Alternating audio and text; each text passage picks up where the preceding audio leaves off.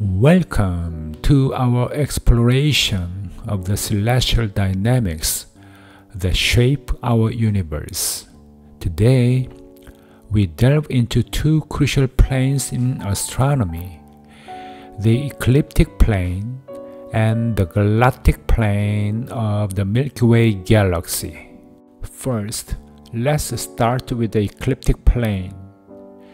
The ecliptic plane is the imaginary plane that extends from the Earth's orbit around the Sun.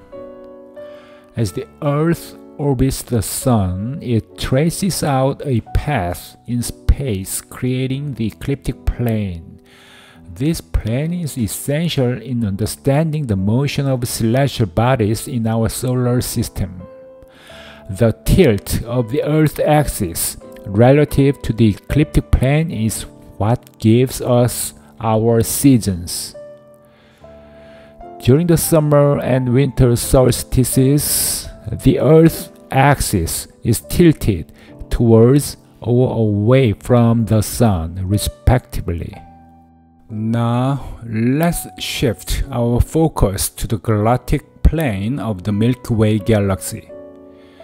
Unlike the ecliptic plane, which is centered around our Sun, the galactic plane is the flat disk-like structure that defines the shape of our galaxy.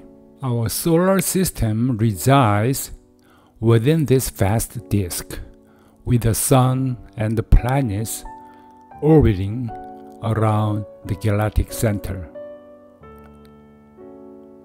Interestingly, the ecliptic plane and the galactic plane are not aligned. They are tilted relative to each other, creating an angle of approximately 60 degrees. This misalignment has implications for celestial observations and astronomical phenomena. It affects the positions of stars, planets, and other celestial objects as seen from Earth. Thank you for watching.